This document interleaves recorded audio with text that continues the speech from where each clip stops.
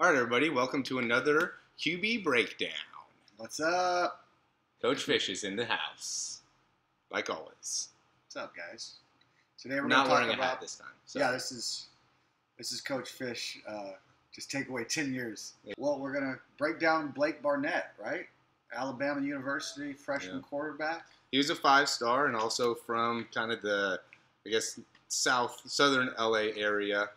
Corona Santiago is where he went to school, and so he has a very interesting California, West Coast. Yeah, West Coast, exactly. He's got a very interesting release, and we just kind of wanted to give some input on it, and we love doing these videos. Yeah, let's start. Get right into it. Yeah. So the first thing I noticed with Blake is that he gets a really long. He's got a really interesting long motion, and he uses a lot of shoulder. He really gets that hand and reaches it all the way back, and it's interesting because he doesn't necessarily get a ball stroke. What I mean by ball stroke, I talk a lot about ball stroke, is getting that ball parallel to the ground before liftoff. He just kind of reaches it and then kind of just palms it through. And it's a lot of shoulder and not a lot of wrist action. What's interesting is that he gets it turned right around there with a really nice high extension and release. So he's able to catch up. It's kind of a Marino-esque throw. Dan Marino was probably half of this length when it came to getting the ball out, but Marino was similar with just kind of how he brought it back and shot it out.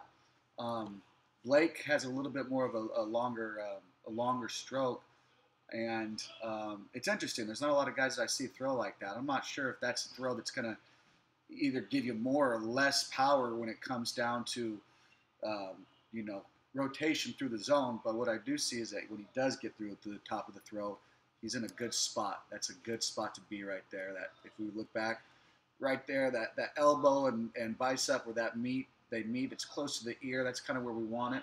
Those shoulders, you got a little bit more level on that right shoulder, which is pretty normal and pretty legit. He's square. His head's not moving. His body's lined up really nice.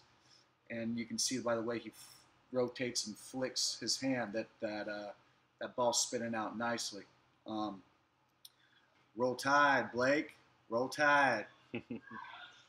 Yeah, I mean, and this was one of the reasons that I wanted to do it as well. Is I try to talk to quarterbacks a lot about trying to get that supination right. And I mean, we talked about it last time more pronation. Supination is now bringing that pinky through shoulder rotating inwards, and you could see in where he has a very unique throw is that he starts to get that supination way earlier than what most guys do, or his ball as he's coming across, he's already starting to supinate here, and it causes for, like Coach says, it's a unique release, but I think that's where he builds a lot of power from, and maybe he does put more on the shoulder, but it looks like to me, just by the stopping of where the video here, you can see that his scapula is very far back, and so he's got a lot of mobility, a lot of range of motion in the shoulder, and it's still staying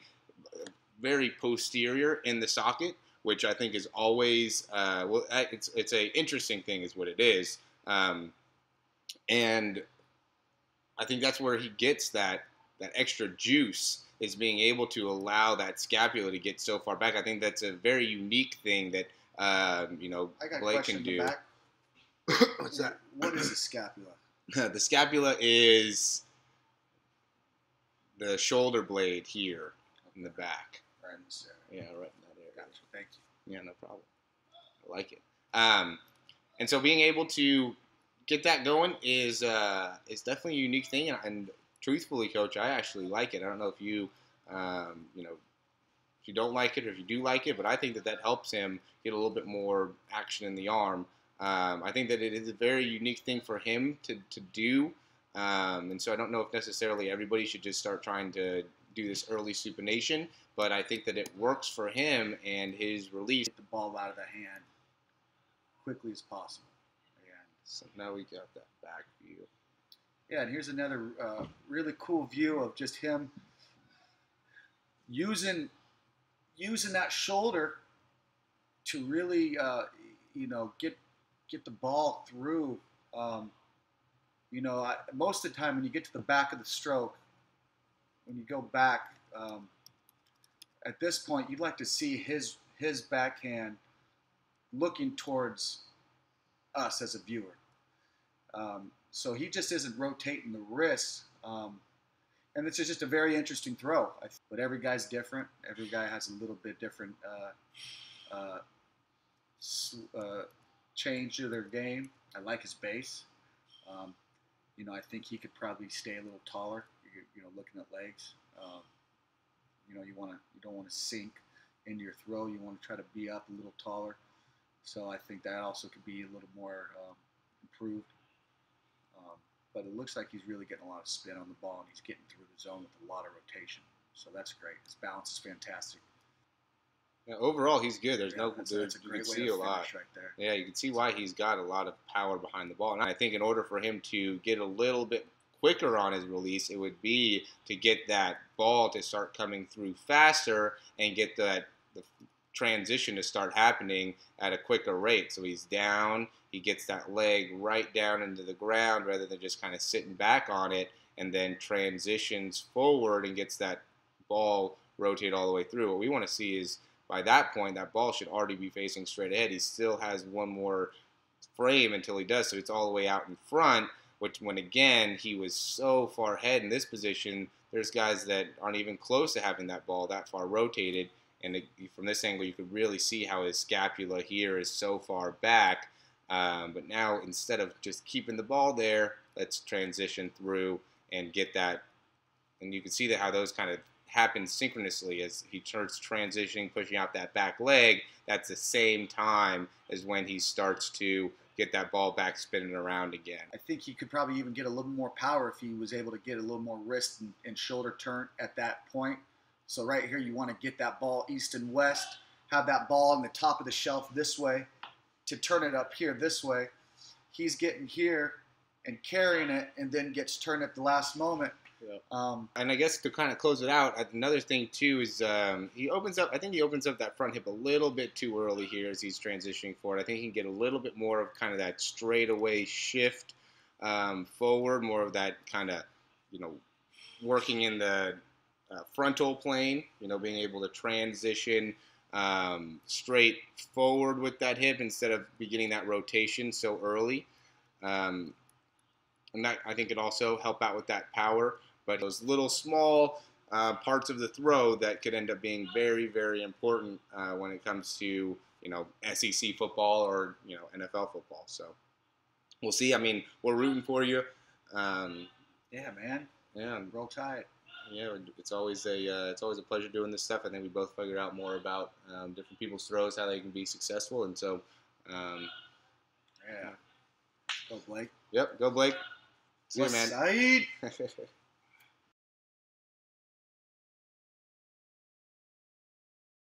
All right, so for this video, what we wanted to do is a couple exercises that could show Blake how he can get better in his release. I think one thing that we want to work on is getting a little bit more serratus stabilization overhead, and what that'll do is it'll allow him to get this hand coming through a little bit faster. And so for that, what we do is you can just go up, you can get like a foam roller just like this and just go ahead and turn those pinkies facing towards the wall. You want to get your body in a pretty good position, maybe about a foot away from the wall. Squeeze the glutes, get the rib cage in a good neutral position, and then from here you're just going to go and lift up as far as you can and come back.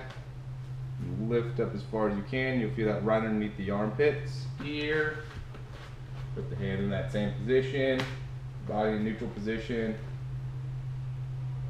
Come up, come back down, come up, come back down.